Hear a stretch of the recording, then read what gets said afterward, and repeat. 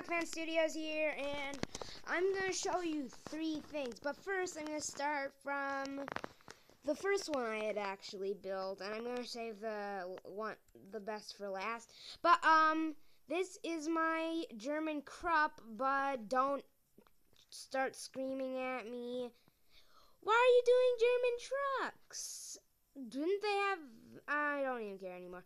But this is what I came up with. Almost an exact replica, not a good one though.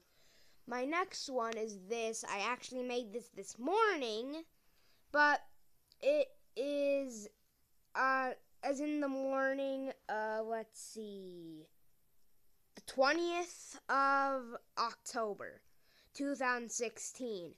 But this is a half track, and it has a broom on it. It has a little cargo area.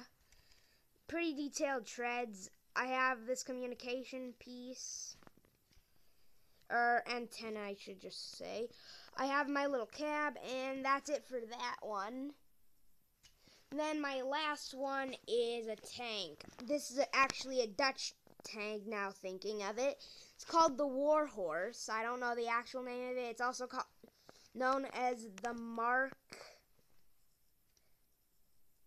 IV. And it has a little turret here as the main one. It has piercing bullets on each side of the armor for the treads.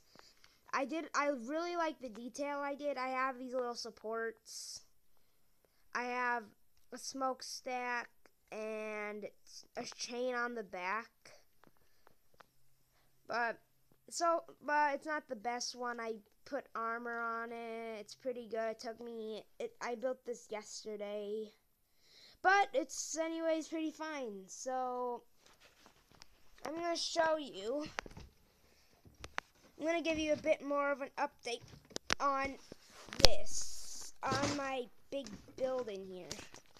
So I've been adding a bit to this, not too much, you can't see all of it.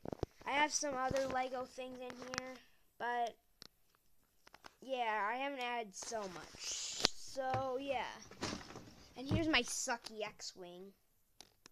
I custom made it, but it sucks. So yeah. Otherwise it's fine. I like it. So